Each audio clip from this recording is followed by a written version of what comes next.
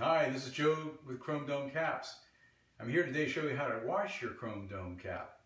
I wash my Chrome Dome cap every time I use it. Now, let you all know, we highly recommend that you hand wash and hand dry your Chrome Dome cap. That way it's going to keep the characteristics that we intended for it to have for a much longer time.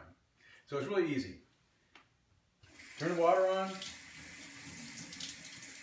get it nice and wet, hand soap, work it a little bit, rinse it out thoroughly,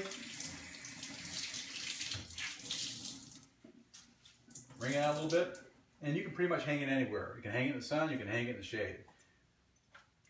In about 15 minutes in the sun, it'll be dried off for you to use it again. It's really easy. And that's how we wash and dry the Chrome Dome cap. So thanks for visiting today, and I hope that video was helpful.